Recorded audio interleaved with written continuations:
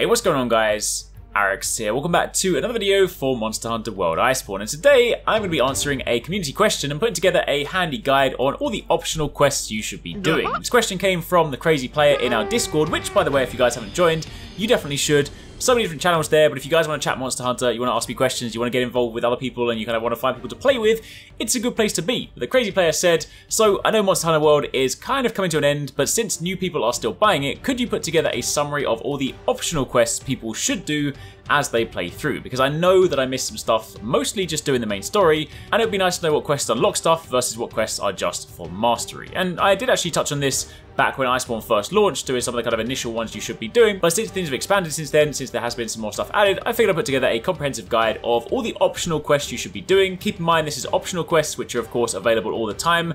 This is separate to event quests. Those videos I always do as a separate video. So, with that being said, I've split this into three main chunks: mantle related stuff, layered armor stuff, and just miscellaneous stuff for the farm, basically. So, if you guys do enjoy this, then I'd be super appreciated. Any questions, drop them down below. But let's get started. So on the mantle front, starting off with Master Rank 1, if you want to upgrade the Ghillie Mantle, you will of course need to do the quest Ice Catch, which is a Master Rank 1 quest. Worth noting, the Ghillie Mantle is of course unlocked organically, so provided you have played through World, you will just have it. Following off from there, also Master Rank 1, you have the quest This Here's Bighorn Country. This will give you the upgrade to the Vitality Mantle, and that is also a mantle you will get through natural progression. When you get to Zora Magdaros in the base campaign, you are given this mantle.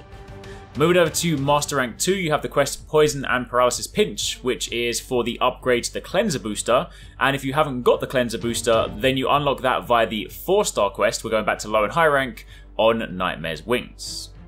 Moving on from there, you then have the quest Feisty Girl Talk, also a Master Rank 2 quest. This is for the Health Booster upgrade, which is also given to you organically as you play throughout the game, so Health Booster you will have. Meanwhile, the quest Put That Red Cup Away is for the Waterproof Mantle upgrade, and if you haven't got the Waterproof Mantle in the first place, you need to go back to the delivery request, and you need to go and do the quest Armory R&D Waterproofing, complete this delivery request, and you get the Waterproof Mantle. Jumping over from there to Master Rank 3, the quest Red and Black Aces will give you the Glider Mantle upgrade, which is also a mantle that you get given organically, because the first time you get to the Coral Highlands and they talk to you about the Air Blasters, basically you get given this. So that's one to complete that upgrade. The quest Runnin', Rollin', Weepin' is the one for the upgrade to the Challenger Mantle, and if you haven't got the Challenger Mantle, you need to go back to the 7-star high rank quest, the Red and Blue Crew. Completing that will give you the mantle, completing the aforementioned quest will give you the upgrade. The quest Festival of Explosions is for the Fireproof Mantle upgrade, and if you haven't got the Fireproof Mantle, you need to go back to the 7-star quest and do a Fiery Convergence. You get this quest by simply hunting a Dodogama, an Uragan, and a Lavasioth separately in the Elder's Recess. Once you complete that quest, you get the mantle, and you can then upgrade it. The quest A Proud White Knight, which is of course another Master Rank 3 quest, will give you the upgrade to the Evasion Mantle. If you haven't done that, you need to go back and do the 9-star high rank quest, A New World Sky, New World Flower, and you unlock that by hunting 5 unique Threat Level 2 Tempered Monsters, which are basically kind of the mid-tier ones, Anjanath, Rathalos, that kind of thing. A Nasty Flesh Wound is the quest you need to do to upgrade the Bandit Mantle, and if you haven't got that, you then need to go back and do the 5-star high rank quest Redefining the Power Couple. Moving on to Master Rank 4 quests, the quest Diet of Rhyme will give you the Iceproof Mantle upgrade, which if you haven't unlocked, you need to go back and do the R&D Weatherizing Delivery request. Complete that one, you get given the mantle, you can then upgrade it. For the upgrade to the Thunderproof Mantle, you need to do Trap the Thunderjaw, which again is Master Rank 4, and if you haven't done this one, it's a little bit more involved. In order to get the Thunderproof Mantle, you have to do the 5-star quest Gone in a Flash against the Kirin, and in order to unlock that quest, you have to first complete the 2-star Snatch the Snatcher quest, the 3-star Landing the Landslide Wyvern, the 4-star White Monster for a White Coat, and the 5-star A Man's Best Friend. That will then unlock Gone in a Flash, which gives you the mantle, so you can then go and upgrade it. The quest Piercing Black is for the Rocksteady Mantle upgrade, and if you haven't got that one, if you haven't got the Rocksteady Mantle, then in order to do that, you have to do the 9-star quest A Summons from Below, which is unlocked typically by hunting 3 to 5 Tempered Elder Dragons.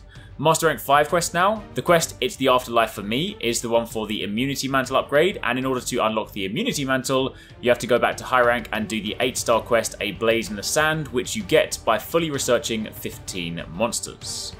The quest of Tyrant's Banquet is for the Apothecary Mantle upgrade, and in order to initially unlock the Apothecary Mantle, you have to do the 8-star quest, A Portent of Disaster, which you get for fully researching just 10 monsters. So those two kind of go hand in hand.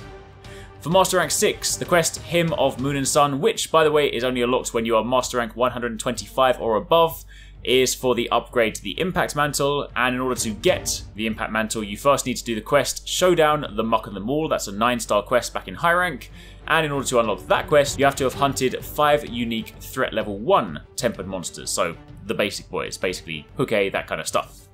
The quest Divine Surge is the one to upgrade the Temporal Mantle, which is only available when you are Master Rank 150 and above.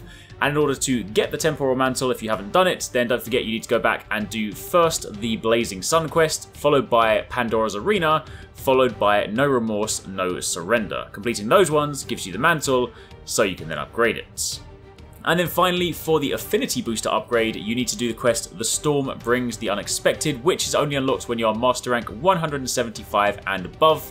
And in order to get the Affinity Booster, assuming you are missing it, you have to first go back and do the 6-star quest, A Tingling Taste in high rank, followed by the Delivery Request, A Master's Toast, followed by the 6-star quest, Stuck in Their Ways, then followed by the Delivery Request, Fire Spewing Brew, and you can then do the 7-star quest, A Sore Sight, followed by a Rumble in the Wastes, and that will then give you the booster. Pretty involved, but it is of course important if you haven't got it.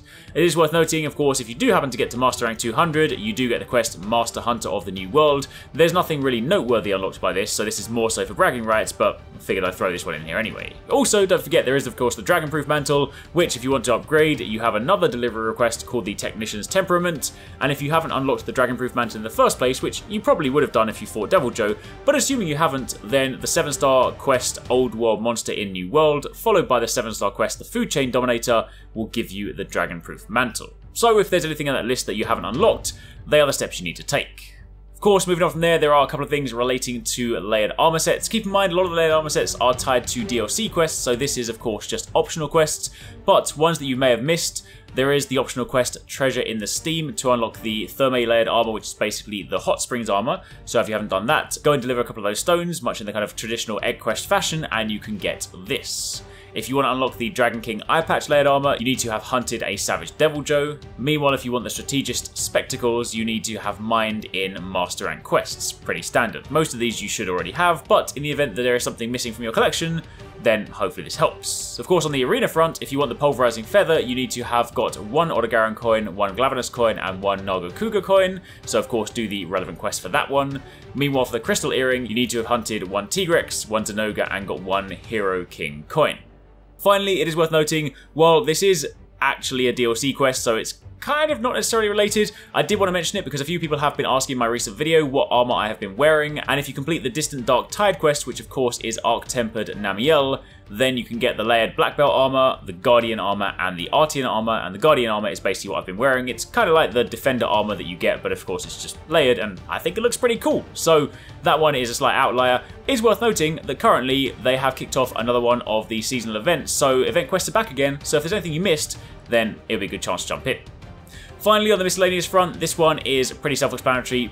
Pretty sure most of you should have this covered by now, but again, if there is any gaps in your collection, then quick farm upgrades. The 4-star quest, way back in low rank, Persistent Pests, unlocks your 2nd slot in your farm. The 7-star quest, Talons of Iron Ice, unlocks the 3rd slot in the farm. And then when you jump into Master Rank, the Master Rank 1 quest, Greetings from the Tundra, is new items. The 2nd one, Master Rank 2, Looking for that Glimmer, upgrades your capacity. And the 3rd one, Master Rank 3, Secret of the Ooze, unlocks the 4th slot. So with all of that done, you should then have all the mantles, have them upgraded, have the necessary layered armor, and have your farm upgraded, which should be pretty much everything for your collection. So hopefully, the Crazy Player, that has answered your question. If there's anything I've missed, then I apologise, but I'm pretty sure I've got everything. So hope you guys found that helpful. Hope this ticked off some boxes for you. And of course, if there is anything you guys want me to cover, you have any questions yourself, by all means jump in the Discord, post some questions. It may make itself into a video. Thanks so much for watching, guys. I hope you enjoyed that video. Don't forget, if you haven't already done so, you can join the Arekkz Gaming Discord. We've got an awesome community over there with so many different channels for you to chat loads of different topics and different games. I'm in there, the team's in there. If you guys want to chat with us, find people to play with, it's just in general a great place to be. And of course, if you enjoyed this video, don't forget to turn on those notifications so you don't miss any of our future uploads.